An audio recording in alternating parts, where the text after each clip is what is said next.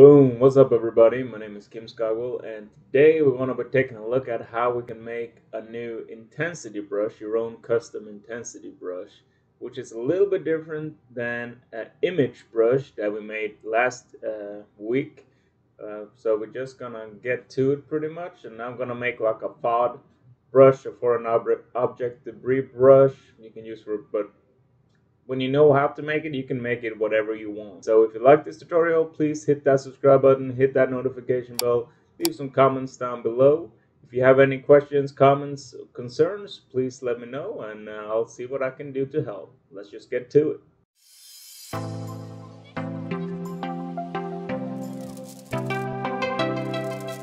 So the first thing you need to do, when you open up Affinity Photo, just hit New Document.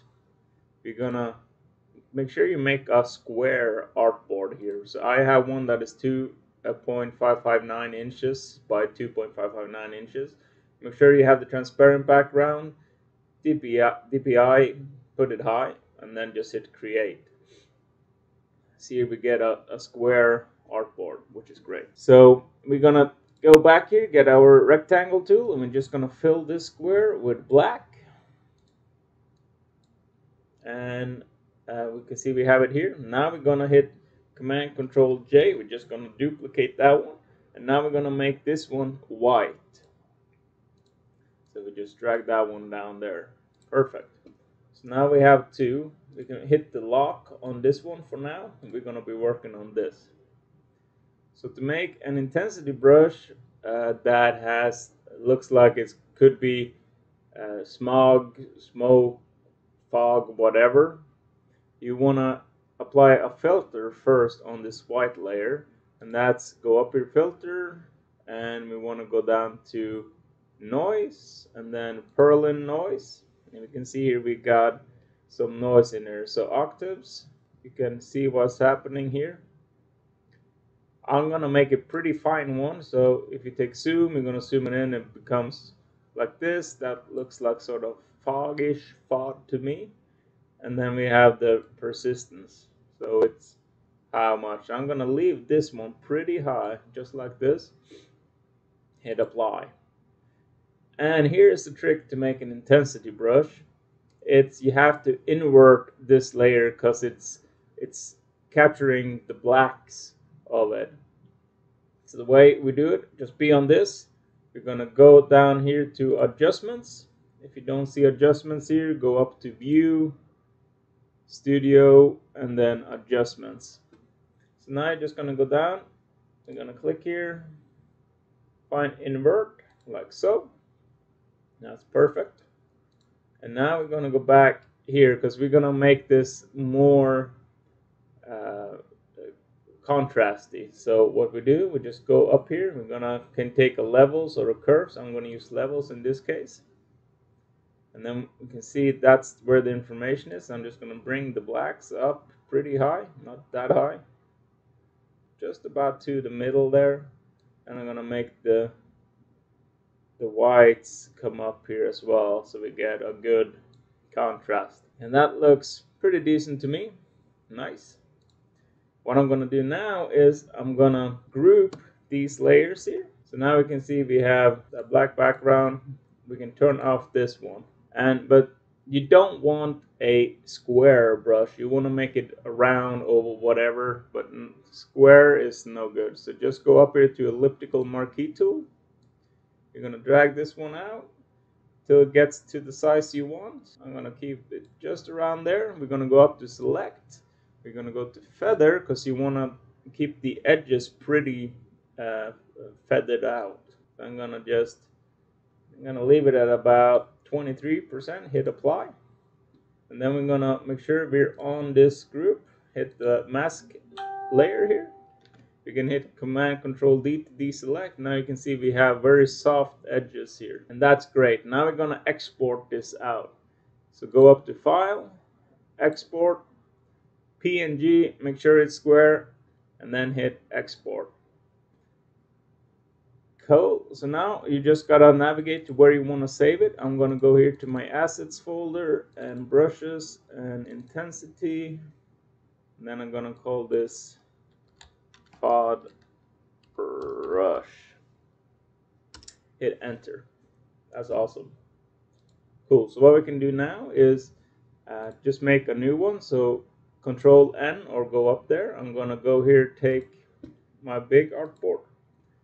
I'm gonna drag out a new square. So just go to your rectangle tool. I'm gonna again fill this with black because it's easier to see what we're doing then. Cool. But we still haven't made any, like imported the brush we made. So make sure you're on brushes. Go to your brush group category here. If you don't have any, click up here on those four horizontal lines. Make a new category, and then you can rename the category, and then we're going to put it in. So I'm actually going to go here because I'm going to show you how you can move the brushes after. So go here, new intensity brush, and we're going to click that one because that's the one we just made. Open. And I'm gonna see, if you scroll all the way down here, we have this brush here. So if I hit B on my keyboard, I can make it a little bit bigger. I'm gonna make sure we have our colors here. I'm gonna hit D to get it back to colors. Now you can see we have some stuff here, but that doesn't look super great, so we gotta amend this brush or adjust it a little bit. So I'm just gonna Command Control C. Then we're gonna go up here to more, and we're gonna reduce the sizing here a little bit, just like so. 360. Spacing we can take a little bit further apart. Hardness, flow, good, and then rotation. You can just that way they rotate a little bit. But under dynamics here is where the magic happens. So I like to have them like this, and I use pressure because I'm going to use this with my pen tablet. And then accumulation, I can take flow jitter a little bit. You can see it changes the flow of them. And then rotation jitter, and we're going to just scatter them a little bit like so. That looks pretty good. Randomly, I'm going to just take up a little bit of hardness jitter, and I'm going to make sure that I have the flow jitter here set to pressure as well. We're not going to do anything under textures or soft brush sub brushes, so we're just going to hit close now. And so now if I take my pen here, we can see that this is how it looks. If I now go here to my brush size and make it bigger, you can see we have some more stuff, and if I press down really hard, we can get this stuff. So I might have gone over. Let me just go delete all of that's what's on that layer. Hit B here. We're gonna get a new. There we go. I'm just gonna drag this on top. Hit B again. That might be a little bit too much.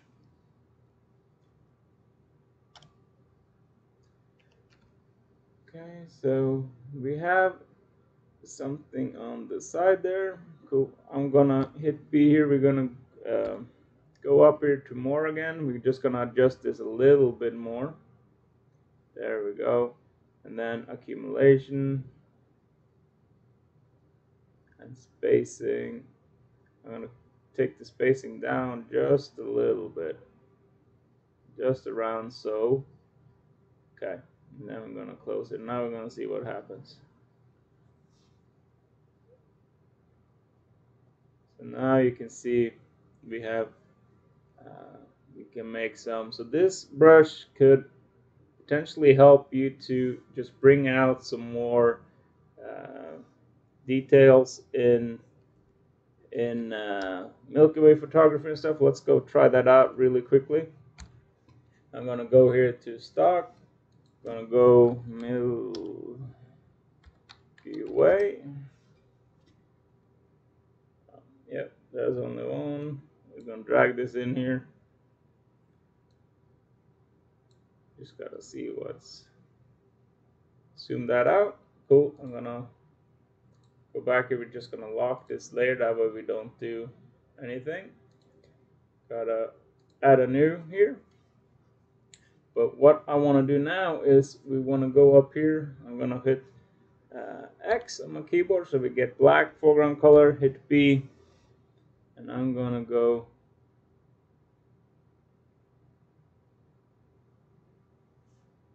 so. Okay, so I'm just gonna delete that again, and now we're gonna use the black one here.